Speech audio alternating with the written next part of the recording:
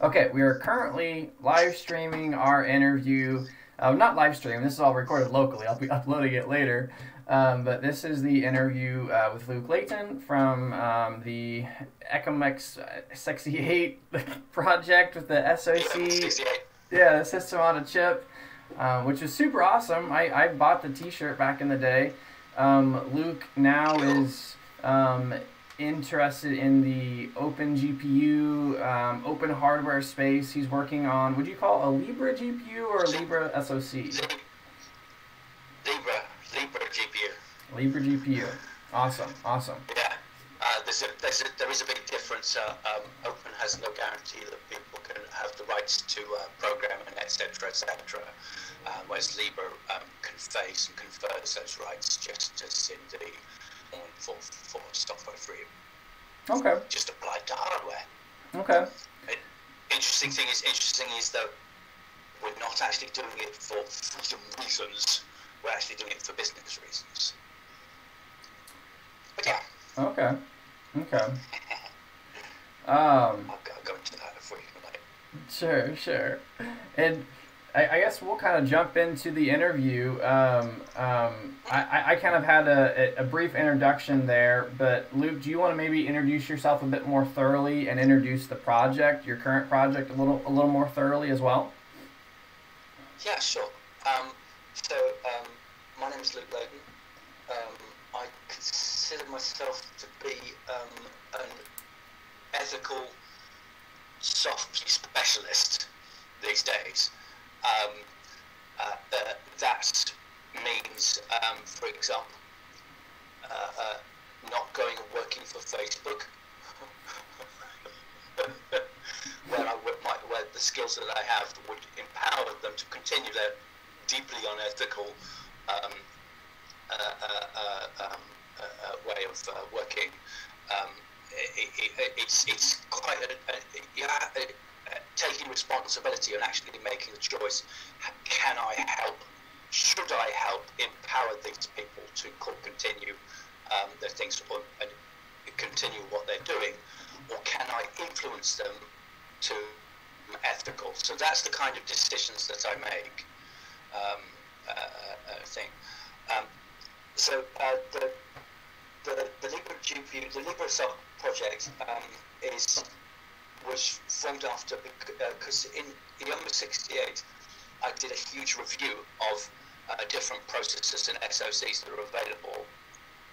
Not one single one of them in 12 years of studying SoCs had source code available. Firmware, BIOS, drivers, GPU, CPU, VPU, crypto processor, everything. They all have some sort of lock-in, DRM, BIOS locking, with fuses, e-fuses, or they have a proprietary VPU or a proprietary GPU firmware block, and the amount of effort that is going into reverse engineering these is mental and it's almost criminal. I got just when I'm starting a Libre SoC project. So I would So complete. yeah, that's what exists. Okay, I would agree with you. For maybe some of our people that aren't familiar with kind of the Libra hardware space, why would you say it's criminal for these companies to act the way they're acting? Um, well, let's in talking with Dr. Storman at the 3M Deb meeting, he mentioned it was a real nice surprise that he turned up at 3M Deb's online call last month. He mentioned that somebody had got a smartphone in which they'd installed Replicant, and they took it to a foreign country. Now, what then happened was that when it registered on the international roaming network, over them, the foreign governments completely reinstalled their operating system, completely wiped submit all of their replicant operating system without their consent, whilst the phone was switched off, nominally switched off because it's just a GPIO button, not an actual physical switch, with a standard version of Android. So that's extremely serious, and it's the kind of thing that a Libre SoC would not allow and not permit, because there would be no means by which a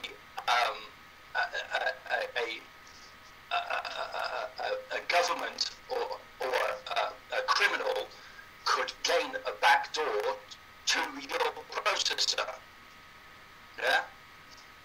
So it's these kinds of things that I think is, unless this, for everything, including the hardware, no amount of secure software is going to help you. So so this is why I decided to actually do to go right down the rabbit hole, get into hardware design, ASIC design. Well, Luke, pretty much on behalf of everyone, thank you for doing this, because this is really important work, really crucial. I'm just seeing more and more vulnerabilities with Intel platforms. Intel has that Intel management engine, which kind of has full access to your computer. AMD has the same thing. It's nice to be seeing some new progress in the open hardware space with Power 9. A little bit more with some with RISC-V too, but there's actually hardware you can buy with Power 9 that's open that you can get right now. It's really great to see us making progress in the right direction. I mean, the really interesting thing is that Intel and AMD and ARM, the licensees of ARM, that is, like Qualcomm and etc., they can't do this. They can't do what we're doing, and the reason is because over the past 30 years, Intel, AMD, and etc., they've licensed third-party, what's called RTL, from about 40 or 50 different companies. They wanted to release the RTL of the Intel, whatever it is, or the AMD, whatever it is. They can't, because they'd have to get permission or all the companies that they've licensed third-party stuff from, some of which those companies would have gone bankrupt. So it's a real sort of a bind. It's quite interesting. So yeah. Okay, so that's a great leadway into the first question that I have for you. So I would say, and maybe you would agree with me, it seems to be the case that current modern processors are a little more transparent, maybe slightly more open than modern GPUs. Like there's more about modern processors, or maybe there's better drivers, if that's what I'm thinking about properly.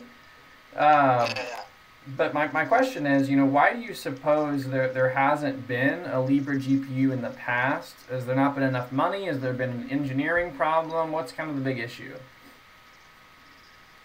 Well, answering the first bit,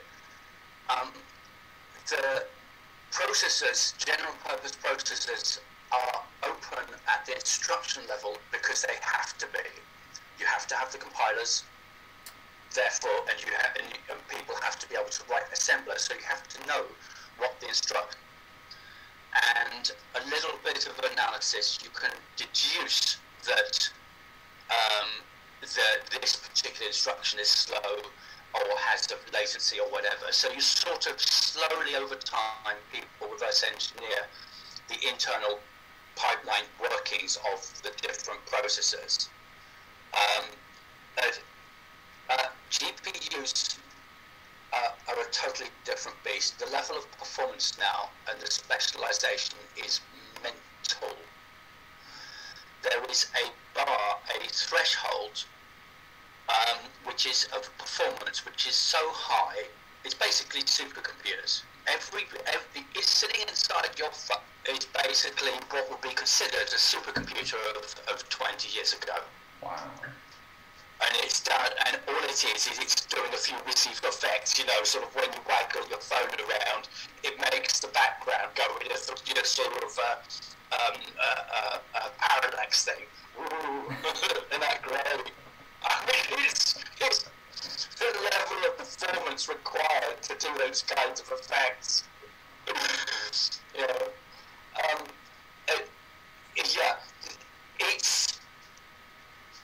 There have been some small projects, a fixed, on opencourse.org there is a fixed shader 3D triangle rendering piece of hardware, an RTL. It's an MSc project. I think it's ORGFX, Open Rendering Graphics or something like that. You can look it up on opencourse.org. If that had been released 25 years ago, it would have been absolutely amazing as a commercial product. It would have been state of the art 25 years ago. Yeah? So basically, why has there been no Libre GPU? Because the bar has been raised so high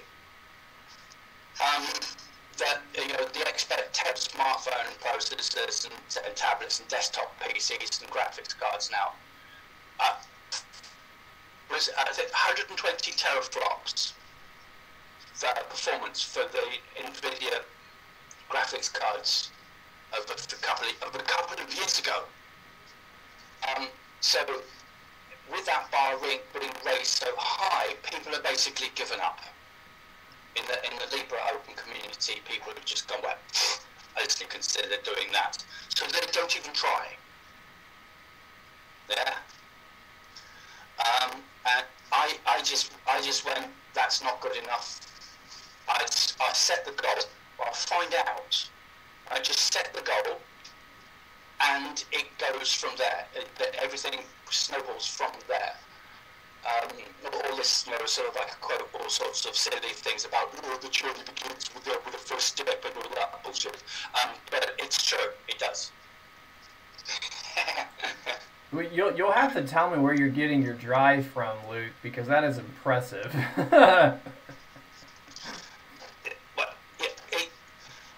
I don't. But the interesting thing is that a lot of people in the open community, they do things because it's fun.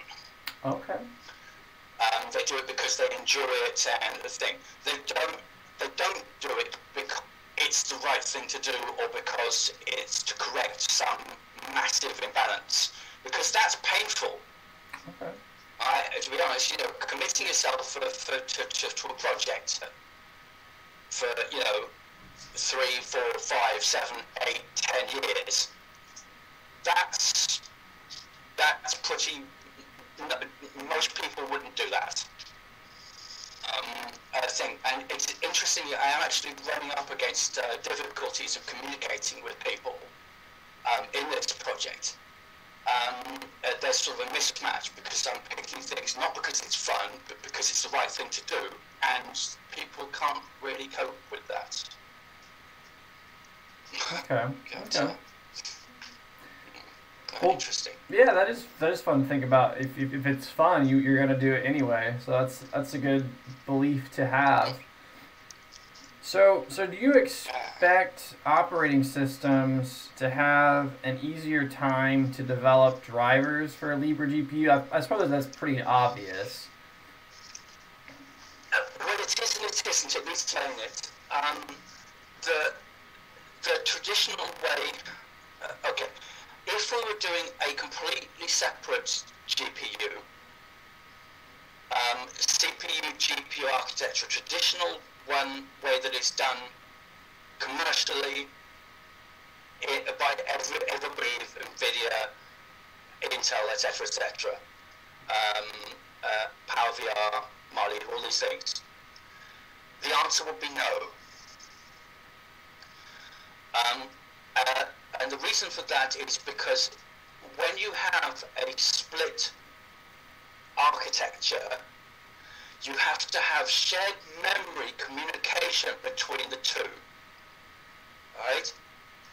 Because it's completely different instruction sets and it's a completely different processor. They don't even share any. They don't even. In some architectures, the ones that have PCI Express graphics card, even share memory. It's the PCI Express bus which memory maps the SPIX card's memory into the shared memory space of the processor. And that's the only way that you get data across. So when you make a function call, in an OpenGL function call, the parameters and any data that is needed has to be packed up, marshaled, shipped over to the GPU, where the GPU's driver unpacks those function call arguments. It's using remote procedure calls, effectively. Oh. Unserializes those, makes the function, and then ships the answers back to the CPU and exactly on the reverse route. Well, it's just mental, completely insane, and it's no wonder the programming is so challenging, difficult, and debugging is impossible. So what we decided a long time, right at the start of the project, decided that's insane, not doing it, and instead decided to do what's called a hybrid CPU, GPU, VPU, where you add native accelerated instructions to the CPU's instruction set. And what that means is that your shader binaries, you compile it there and then to the just-in-time compile it there and then and execute it on the CP. There is no separate GPU. There is no separate VPU. You are literally just-in-time executing native shader binaries. And that means that developing of the drivers is automatically and inherently much easier. Okay. So am I correct in saying this is part of the success of the new Apple ARM chips? Do they do something similar? No, they've gone the opposite route. They've gone the mental route. Okay. What they've done is they've put in a series of completely separate accelerated blobs all over the place. Oh, okay. Because the different, remember, they've got millions of dollars, billions of dollars to play with, so you can do these and chuck thousands of engineers at different tasks. So what they've done is, because they've got so much money, they can throw one block which does computational job, write the software drivers to do that, and of course, because you're buying a Mac, you don't need. Yeah. Okay. Yeah. So there's a couple of other reasons. There's a very good article on Medium.com which explains why the hardware itself is more efficient, and it's to do with the fact that in the ARM v8 instruction set, the instructions are now fixed 32-bit, and they're very regular and even. So multi-issue, you can decode, you can detect early the length of the instruction such that you can do multi-issue, and they can completely 100% saturate engines, multiple parallel execution engines, using out-of-order thing, where for ARM and Intel, because the instructions are variable length, they have one hell of a job. You can't actually fill, it's so the x86 instruction set between 1 and 15 bytes or something for AVX12. You can't get multi-issue execution done properly and efficiently. It's just, yeah. So that's why, by going back to a very simple instruction set, you can do these he's kind of, yeah, M1 is so much more efficient than Intel. Real quick, Luke, just some technical issues here. Yeah. So I see you connected twice. I see an L for Luke, and then I see an L2. Are we getting sound from both of those devices? That's my laptop's still upstairs. Oh, okay. All right, so never mind. Then we're only getting sound from one. So okay, we're fine. Okay. Let me see here. So, what sort of innovation do you expect to see from a Libre GPU, Luke? This is straight out of Atif Zazar's playbook from Pixelica. He did a presentation at he did a BOF at one of the GPU conferences in 2019 with a hybrid architecture where it is general purpose instructions, where basically the GPU has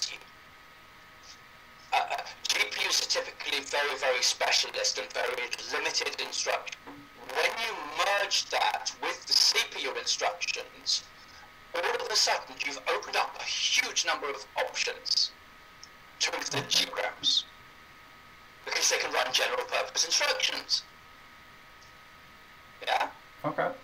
So, as a result of that, it would be very easy to do things like ray tracing, or to do tessellations, or to do anything other than absolutely dictated by the incumbent GPU mass volume companies. Remember, they go after the supercompute market and they go after the gaming market, and they don't care at all about the long tail, right, of the unusual things and the innovation. And what I is that because of the GPU mass volume products for GPUs is based around the triangle. Any kind of innovation other than the triangle, well, there's no point in pursuing it because you haven't got the hardware. Yeah? So it remains in the realm of research, academic, theoretical research.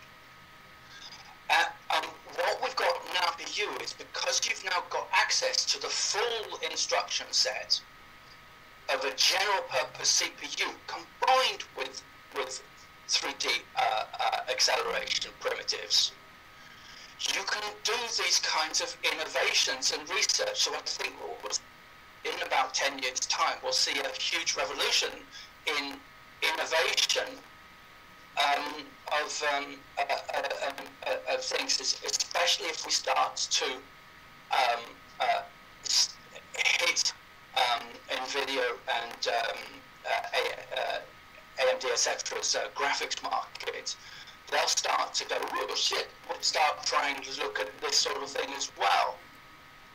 Over time, things should wake up, and it should happen a lot. So I just want to recall the viewers here. You know, there was an interview with Linus Torvalds where he flipped off NVIDIA. For those of you who couldn't see, Luke was flipping off NVIDIA just now. So basically, yes.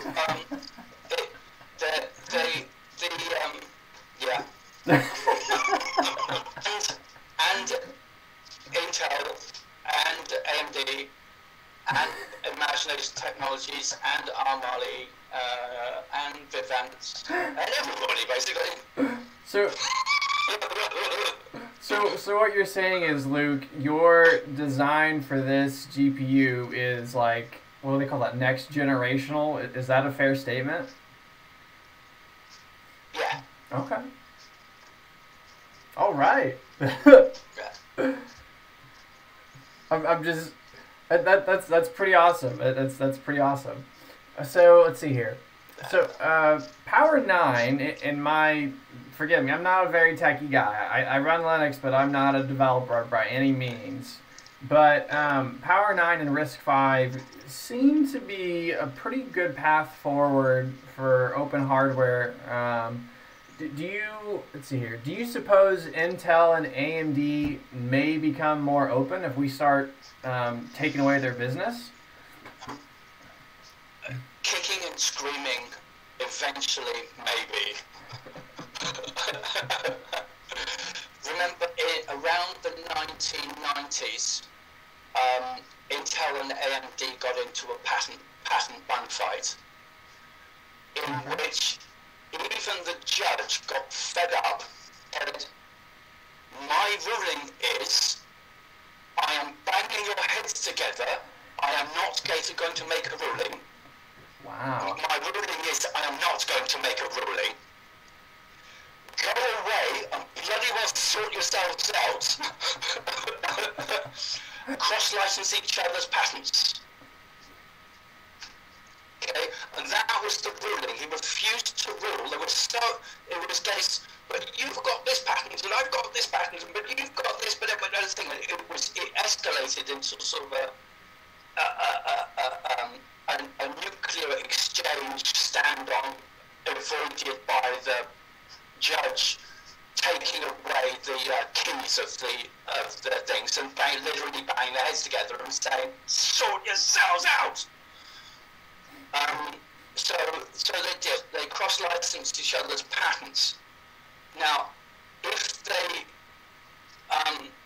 the reason why open power is successful, open concept, is because IBM, the major patent holder, joined its patents to a patent pool where, as long as you demonstrate compliance with the v3.0b specification, you gain an automatic royalty-free grant to those patents. Wow.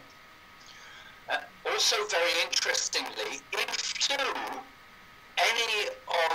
you take any kind of litigation against IBM or any of the Open Power Foundation members, you automatically, irrevocably lose that patent royalty-free. So it's a really big stick that IBM has sort of hidden behind its back and said, "Play nice." Now, for x86 to become open in the same fashion, Intel and AMD would have to negotiate an agreement of a similar level, right? And do the same thing. But because it's both large companies getting involved with that discussion, remember, IBM behind the scenes has been creating the open power license, the open power and user rights agreement, 10 years. There's been a group inside IBM who very quietly have been negotiating and encouraging IBM to do this for a long, long time. Ironically, contacted by people, by their friends, saying, "Hey guys, there's this RISC-V thing, you should really start doing this." Right? That was about 4 or 5 years ago, unless they had to say to them, "Well, yeah, we have been doing it. Please don't tell anybody right now, but it's just that doing it properly." So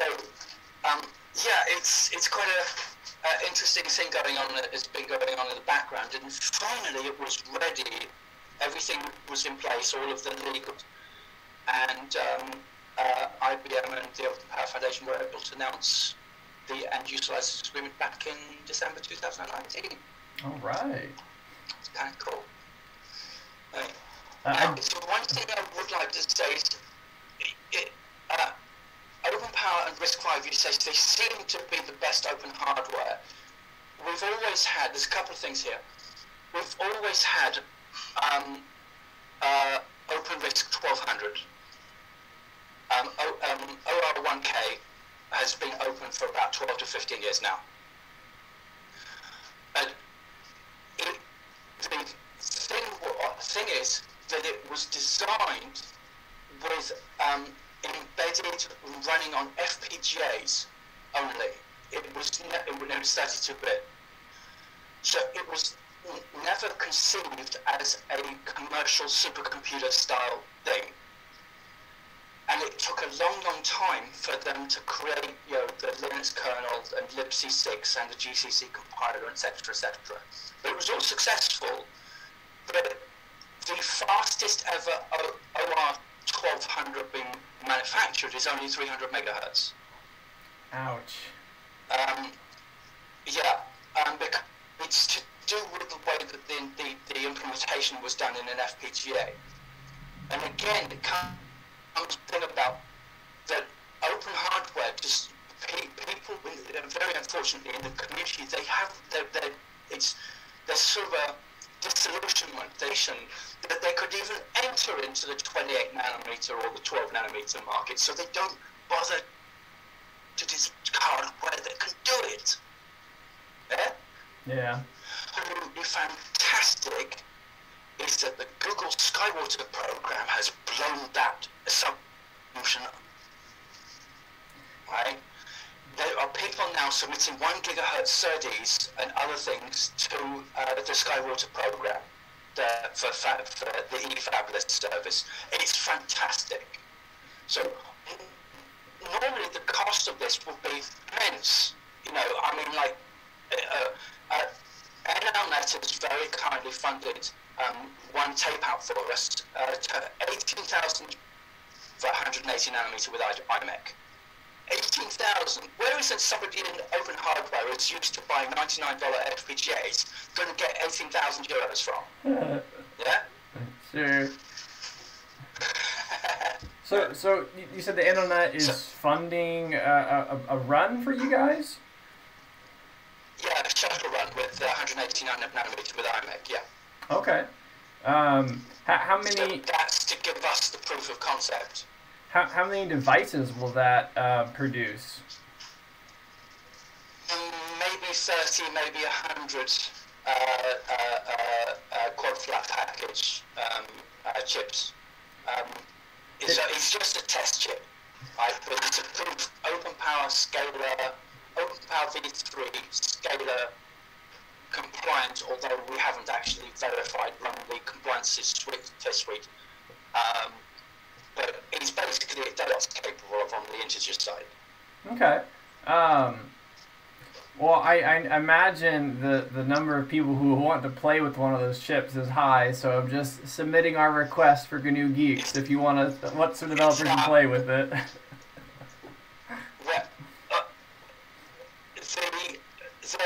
The first 3 are going to get up mounted on a wall. The others, they're pretty much like gold dust.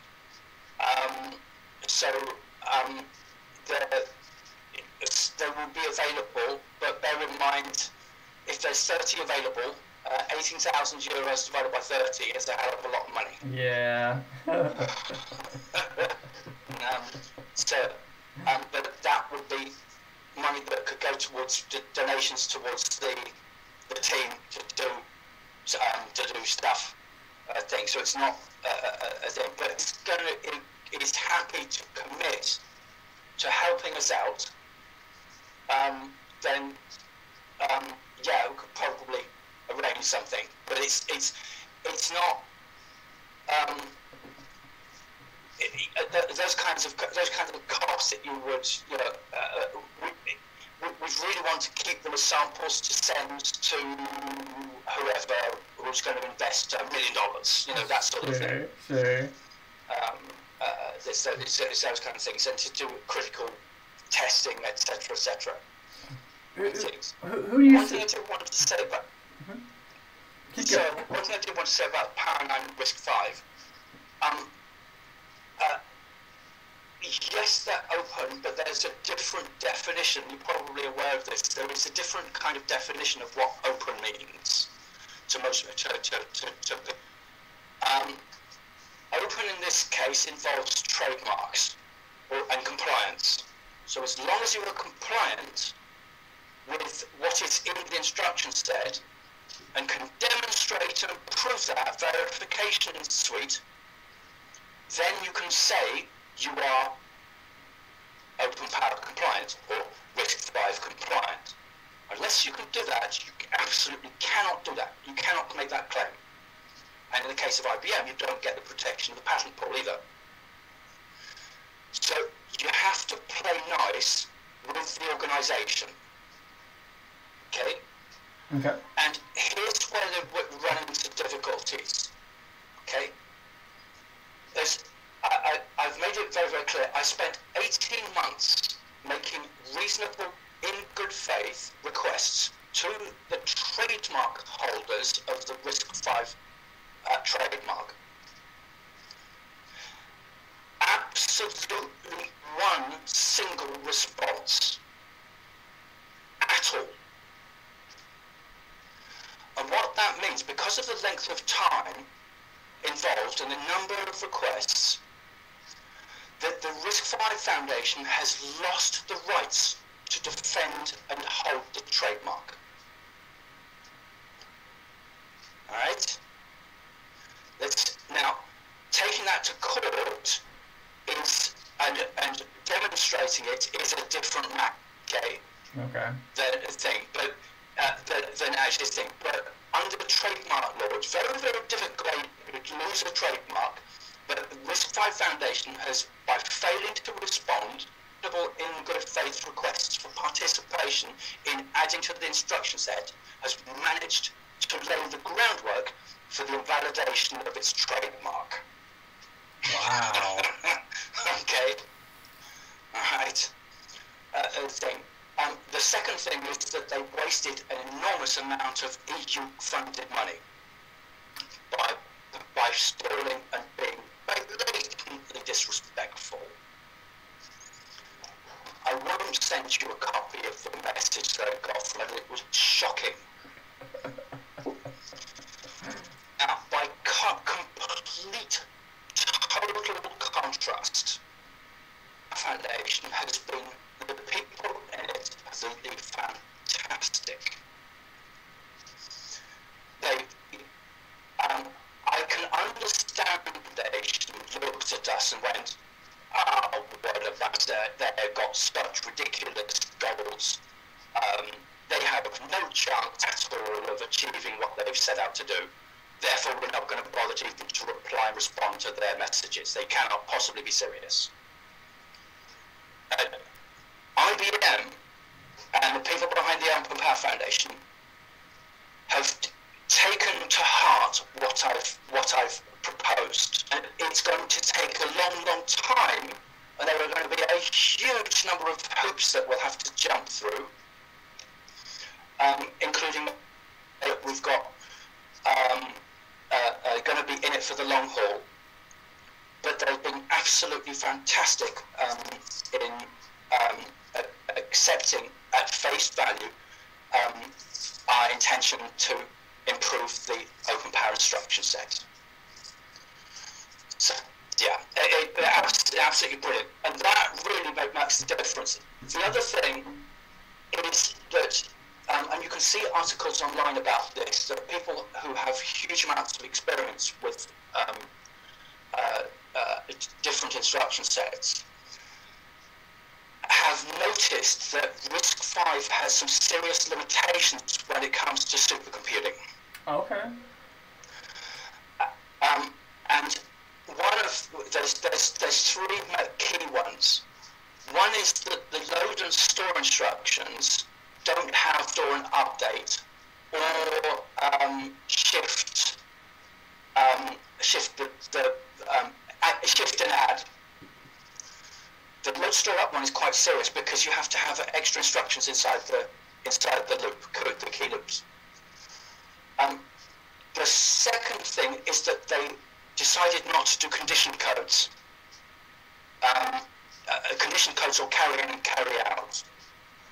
And it makes it very easy to implement a simple system for embedded purposes, but it severely punishes long integer mathematics and various other things. When you want to do big integer maths, you're at 1024 RSA, Diffie-Hellman, all those sorts of things. it severely punishes those types of algorithms. And the third thing is that they made an assumption that people would use macro fusion of longer sequences of instructions to substitute for what couldn't be done in one single instruction in another instruction set. And what that means is that your programs are bigger, which means you have to have a bigger level 1 cache, which means you have more power consumption, which means you are less efficient in a supercomputer data center. So open power, by contrast, has all of these things already. It's had them in for day one. It hasn't had the load, store, shift and add, but it's apart from that, it's had all of the. Basically, open power is inherently designed as a supercomputer instruction set, and it shows in the fact that if you look at the top 2 supercomputers in the world, they're about 5 to 10% more efficient than the equivalent x86 ones. The x86 ones are also at the top of the list. Okay, so open power supercomputers are still holding their weight against Intel? If you look at the top list, top 500 supercomputer list in the world, the two out of 3 of those are Power 9. Wow. Yeah. Jeez. I thanks for explaining that. I hadn't realized Power 9 was that much of a workhorse. Jeez. Yeah, it's basically open power is one of the best kept secrets in the industry, and that's something that a lot of people quote. They just because it's mostly focused by IBM. You know, and IBM serves customers who don't really want to talk about what it is that they do in their business. Okay. I don't really want it known. Okay. Yeah. So we just don't hear about it, and the rest of the talks about x86 and about x5 and on and blah blah blah. Okay. Are you hoping to get one of those Blackbird computers at some point from Raptor Engineering? Yeah, maybe. Although actually, because I've got Tim Pearson Engineering has sponsored the Libre project with access to a virtual Talos 2 workstation. I think it's very, very kindly we can do an SSH into it and do what we like with it. But our people in the team, I would very much like to see Alexander Oliver have be donated a Blackbird system, because he's currently running a very old ThinkPad laptop and it's not coping very well with the meetings we do with Jitsi. The fan is going all the time, and it's What? So he could really do with that. Alexander Oliver, is that his name? Yeah, he's on the board of directors of the Free Software Foundation, and he's a GCC developer. He's been helping us out we'd very much like to see it succeed as well. Yeah, we should definitely donate a Power 9 machine to Alexander Oliver, everyone. Yeah, please. I think it's it. Because the thing is that it's basically like the ThinkPads, the older ThinkPads. It's Libre to the bedrock with the firmware and everything. You know, the BIOS bootloader and everything. Yeah, right now I'm running a Retino, what do they call it? Leah Rose OS boot, which is Libre boot on a ThinkPad 2400, which is fine for my use case, but I'm just seeing more and more of these Intel vulnerabilities, and I'm wanting something at some point. Yeah, I know. The latest one was really funny. Okay. They lost the master firmware signing. That's been reverse engineered. And it means that with the loss of the master signing key, you can sign any firmware for any processor and overwrite the firmware inside any Intel processor, past, present, and future.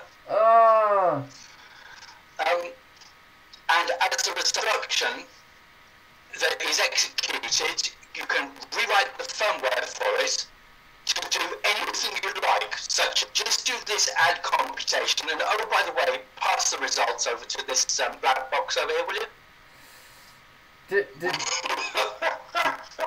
Does that require physical access to exploit? No. Oh God! You just have to hack the BIOS, the firmware in the BIOS of the person's computer. And the next time they reboot, it will upload that compromised firmware to rewrite the instructions on their processor. So just because I'm curious, because I'm running Libre boot, does that make that exploit harder to use?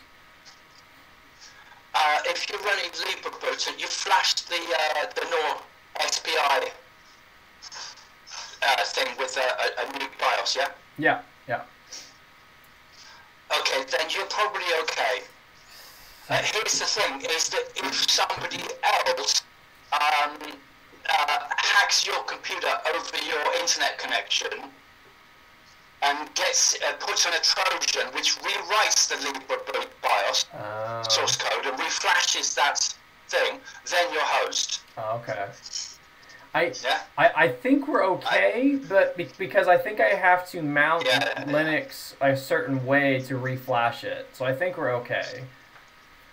Yeah. If there was a hardware switch which stopped the write-at to the SPI NOR flash chip, you'd be okay. You could disconnect from the internet, you could flip that switch, write the NOR flash, and then flip it back again and leave it alone, and then it will be all right.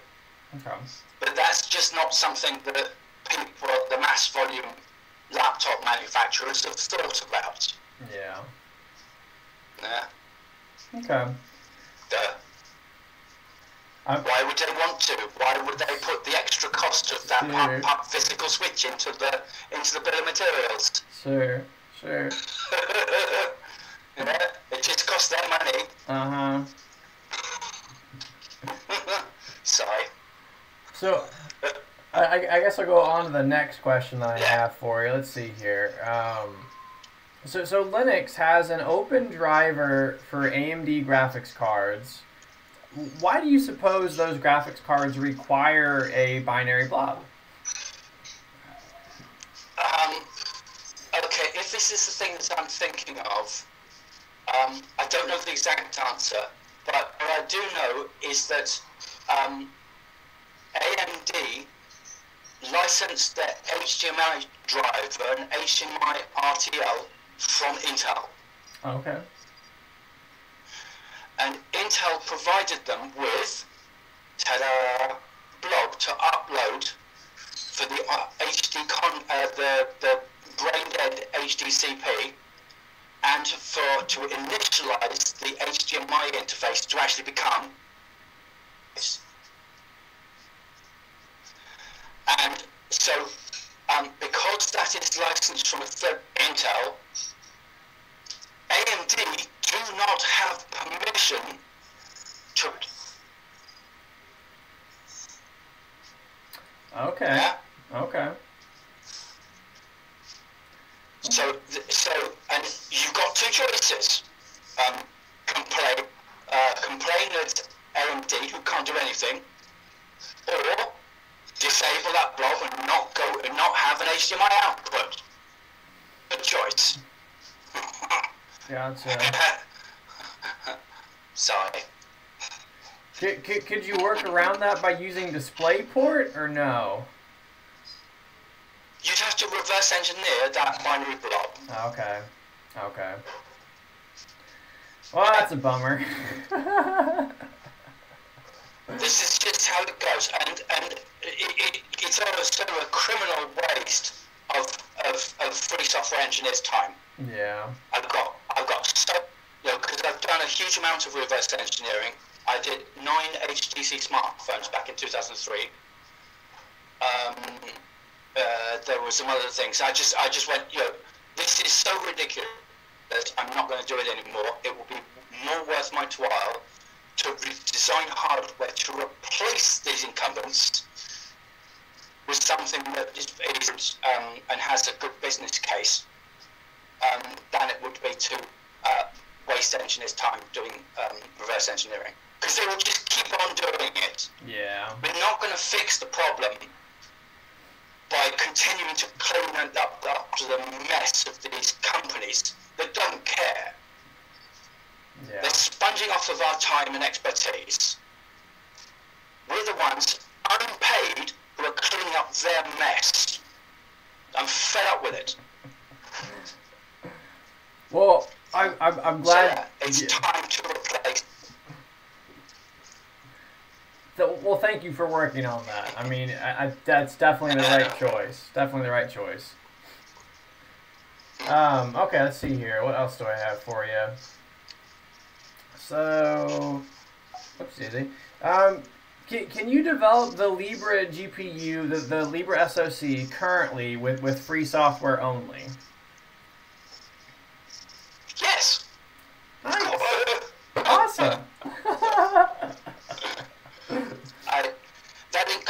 That includes that we and contribute it to as well with following Libre ethical principles as well. So do not require that you have an account. Okay. We're self-hosted. Okay, awesome. I remember, I think when you were you're talking to some guy about the original SoC that you were building with, like, I think it had, originally the specifications had 2 gigs with, like, some supply issues. You had to go down to 1 gig of RAM.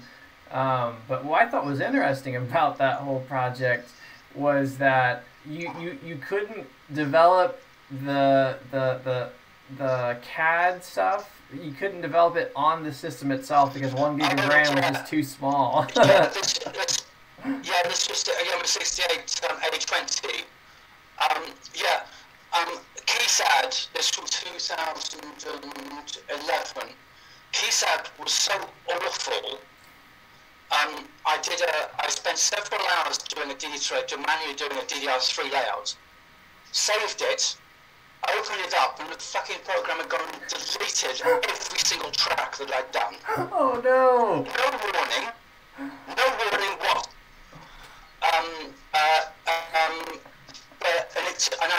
I've sent a message saying, what the hell? And they said, oh, you've set some layer rules which said that tracks on that layer are not permitted. So it's silently deleted. And I sort of went, why the hell is there no warning? If you'd given me a fucking warning, I would have moved them to a different layer. 6 hours work lost. Oh gosh. There were several other reasons, but I was when I've had it up to here with this software. It's the thing. Just had it. That's it. I'm using a proprietary software which is designed for professional use, not for toy use. Sure. Now, in the intervening years, there have been some significant improvements to KeySAD, but that experience once, and I don't have a good reason to go back to it because it's too quirky and too cumbersome compared to the very intuitive user interface. I've made a huge amount of effort to explain how intuitive the interface is of the proprietary programs I've been using. Stone cold silence, or just outright rejection. And that also meant, if I'm going to the trouble of explaining how a professional software works and how good it is, and they don't want to listen, why am I wasting my time speaking to them? Yeah. So that I just decided, when they're prepared to listen, I'll be prepared to let them know. But if they're not prepared to listen, I've got better things to do. Yeah. It's practical, you can only do so much, Yeah. Yep. That's hilarious. I didn't realize the more annoyed you get, the funnier you become, Luke.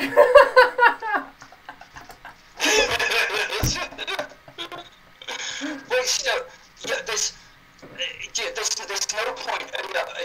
Dr. Stallman pointed this out to me in that talk with the 3M meeting. He said, this is Dr. Stallman speaking. He said, when I first developed GCC, there was no Libre software left.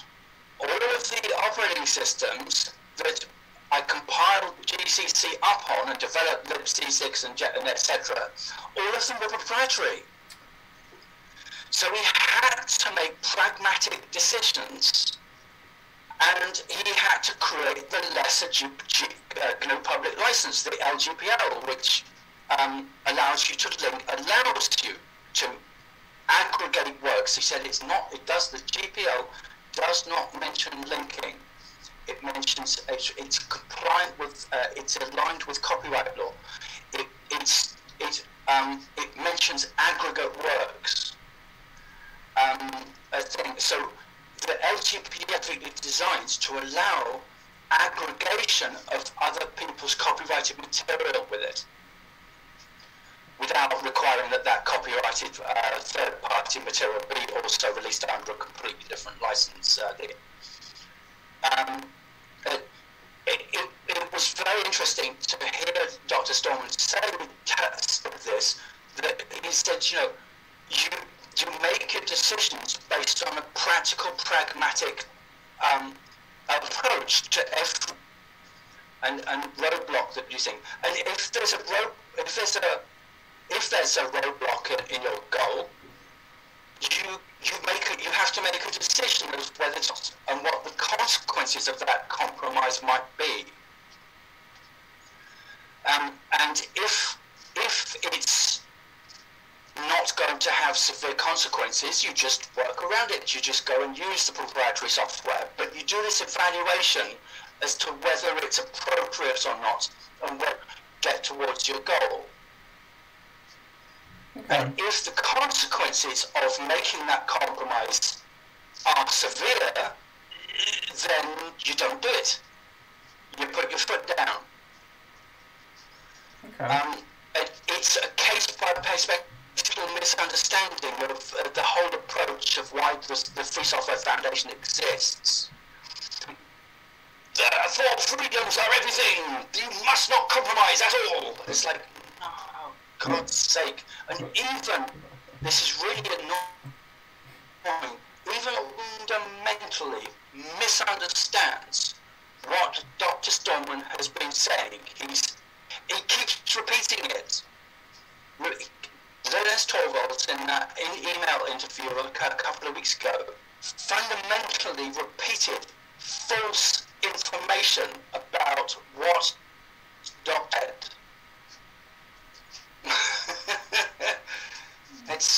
It's yeah. I'm of the same opinion. I'm of the same opinion. I agree with you. I think the GPL is the preferred license, and yeah, I get you. But it's not the absolute license. That's true. That's what people don't quite you keep misunderstanding. Anyway, yeah. Okay. Okay. Let's see here. So in my estimation, and I'm not a techie again, but in my estimation, you seem to be kind of the leading force behind open hardware, Raptor Engineering's doing some pretty cool things too with their stuff. But you mentioned earlier you're kind of fun. You want to pursue doing fun things, and that's probably where you get your drive from. What other words of encouragement could you get other people to help you out in what you're doing? Okay. Well, there's a couple of things I should make clear. I seem to be the leading driver behind open hardware. That's kind of unfair to everybody else who is also behind open hardware. There is a massive amount going on, which may not have the same impact, but the same deeply ambitious goal, should we say. Nothing else is quite as ambitious as what we're trying to do, but there is still an enormous amount going on. We have to understand to respect that. Okay. We've been doing this for 20, 30 years. The original effort was behind Open Cause, opencause.org. Those people still go around this, so it's still going, and so on. So there's a lot going on there. Just to make clear, I am a bit pathological in how things.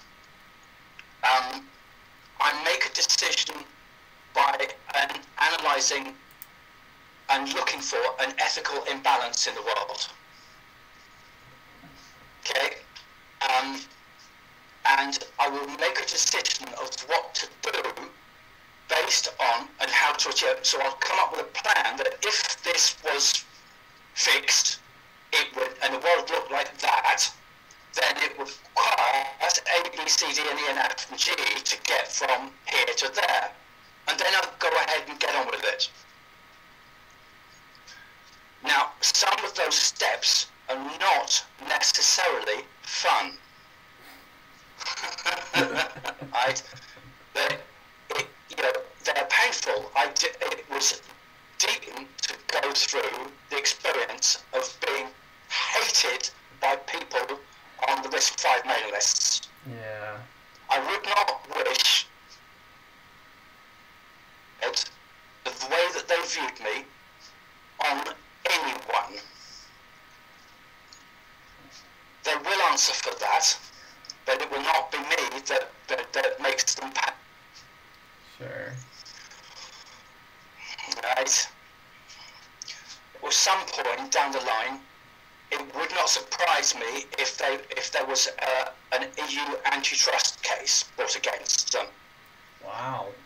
And it would be because they violated trademark law. Okay. And wasted European Union grant money. Okay. By failing to respond to my request to participate in the process, whilst this is the important bit, whilst also not compromising on the business which required from the NLNAT grants required full transparency. Yeah. Sure. Okay. So in the Risk 5 Foundation, they have this conflation of the only way that if you join the Risk 5 Foundation, which requires the signing of an agreement, which quite reasonably in their mind, and actually quite reasonably as far as business, antitrust regulations and non-compete things are concerned, but very interestingly, the Open Power Foundation, IBM, specifically required that the only reason that in the transfer of the ownership of the instruction set to the Open Power Foundation, they required that RFC, request for change, be submitted without requiring membership of the Open Power Foundation. And that's very, very significant for us. And for other Libre contributors as well who would like to take responsibility for the maintenance and development of long-term maintenance and development of an extension to Open Power, an official approved, ratified extension to Open Power. Whereas the RISC-V Foundation specifically said, you join them as a member, you sign our agreement, if you don't like it, go screw yourself. Oh, wow. Yeah, basically, yeah. Which basically the thing is, the European Union is funding a huge number of RISC-V projects, and I spoke to the director of the grants for European Union back at the FOSDEM 2020, and he said, we're funding RISC-V projects. They haven't got this problem. They said, how many of those projects need to do official upstream modification side of instruction set by submitting an extension? And he went, none of them. Yeah, and I said, yeah, there you go. Because a hybrid 3D GPU, it's a very public, very prominent, significant modification to the actual instruction set. And you can't do I was told by people repeatedly, oh, go away into a little corner, you time waster. You can do this as a custom extension. Go away. Yeah? Which is extraordinarily disrespectful. But if I had gone ahead with that and we produced 100 million RISC-V processors with instruction set, it would have completely opened whatever custom space was observer space as a de facto standard. So we couldn't do what they demanded that we do anyway, because it would have damaged even our reputation as well as the RISC-V ecosystem. Okay. Yeah, it's quite an interesting, involved thing there. It's quite complex. Okay. Well, that's rough. Thanks for highlighting that there are other people working in the open hardware space. Yeah, I'm just totally ignorant of that. You have very good marketing, Luke. Well,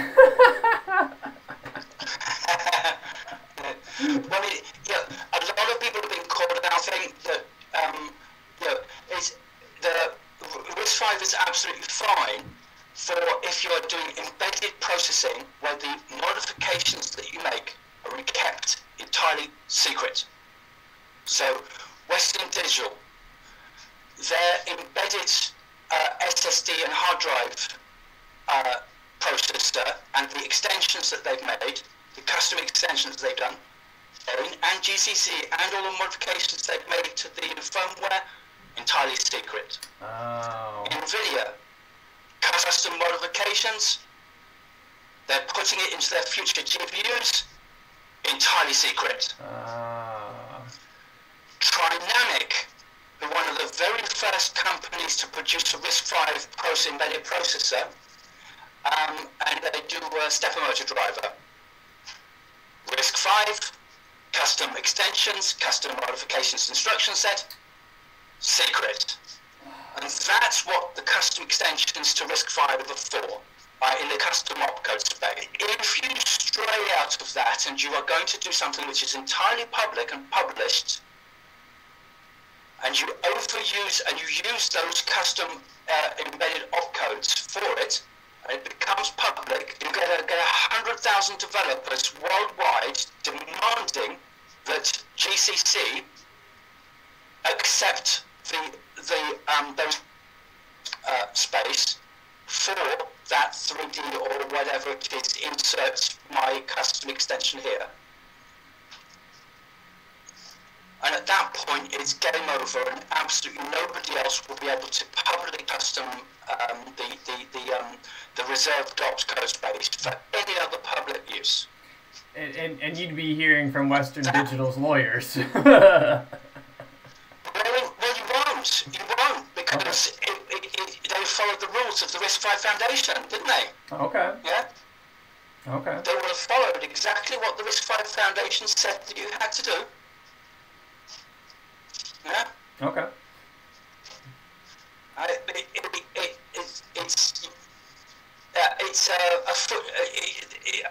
It's a foot shooting exercise.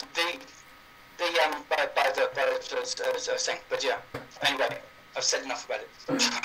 Well, thank you for explaining, because I mean, you'd always been very I'm not sure what the proper wording is, but you'd always been very kind in your wording of talking about RISC-V. It was kind of nice to hear a better understanding of why there's technical reasons, there's performance reasons why you don't want to go RISC-V, and there's ethical reasons, and going RISC-V would break RISC-V, so you want to go with power. I guess that makes more sense. Yeah. Okay. It does. Here's the thing, is that bar was very much higher. It is a supercomputer instruction set. And so the bar is very much higher. And if you're looking for that level of performance, even embedded, and what we're doing with the vectorization, we're doing Cray-style vectors. Just discovered very recently the concepts that we're doing has been done before. In both x86 with the rep instruction and the Broadcom Video Core 4 has a rep or repeat as well, and we're just doing exactly the same thing. Okay. Just in a bit more of a powerful way. So you have a rep prefix that embeds the Sailor instruction and repeats it. So you end up with a much more compact program, and that's when you get power efficiency savings. So what we're doing is making programs more compact and power efficient, so that when you scale them up to supercomputing and GPU workloads, they're just that more power, that more efficient. Okay. Okay. Yeah, it's kind of cool. No, it's awesome. Exciting. It's amazing. I mean, this is. I think this is kind of the. We're starting to see some fruits from people that have been planning and cultivating open hardware for decades, and it's kind of nice to see. Hey, we can actually start to buy things. This is awesome. Yeah. So. But it just takes ambition of deciding I'm going to take responsibility for this, and I'm going to see how far I can get. Yeah, definitely. That's the key. It's not assuming I'm not assuming that anybody else is going to do this. I'm not assuming that IBM is going to do it. I'm not assuming that Nvidia is going to do it, or AMD or Intel thing, because they've got their own interests to serve and they've got their own customers. Yeah. So it's down to us to take responsibility. That just gave me chills. Like, I feel like I'm listening to the general before the battle.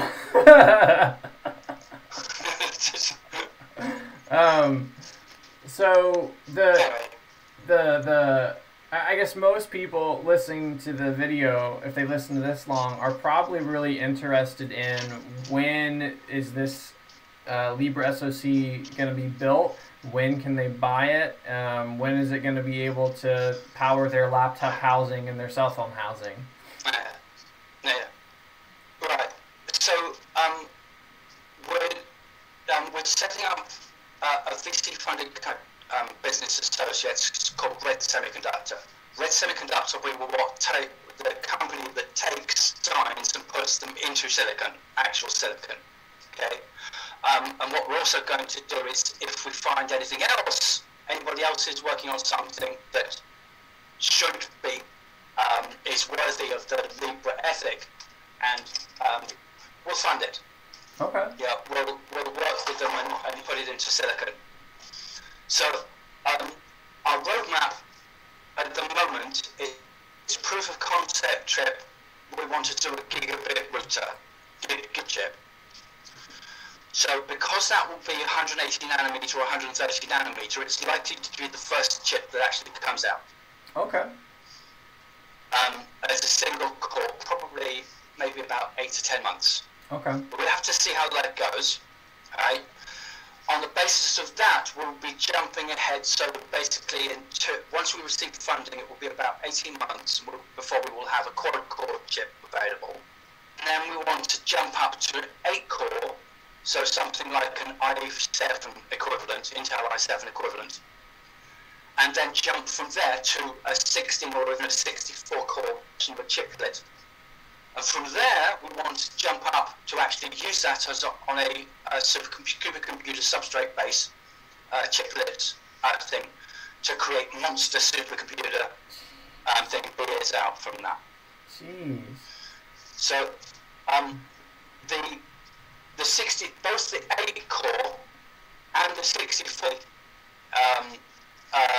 available for desktop and high-end desktop use. So if I heard that properly, within 2 to 3 years, people could be buying a system on a chip from you and from your company that would rival Intel Core i7. We'll have to see how it might be something like a quad core, which would be equivalent to an i3 or something like that, a dual core hyper-threaded i3 or something. The budget end processor that you see in $150 laptops. Okay. It would be like that, but we'll just have to see. Okay. I mean, like I said, I'm using a T400 laptop, so my requirements are not anywhere near sufficient. I'm not a gamer personally, so. Well, awesome.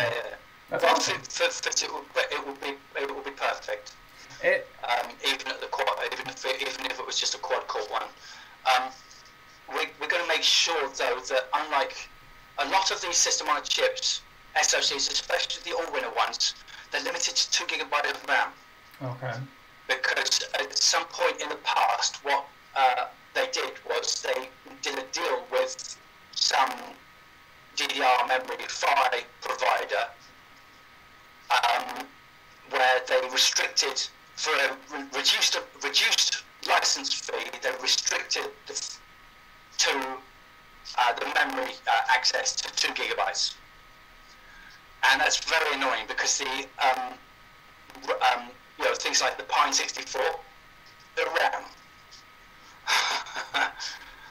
the Pine laptop, limited to 2 GB of RAM. Yeah.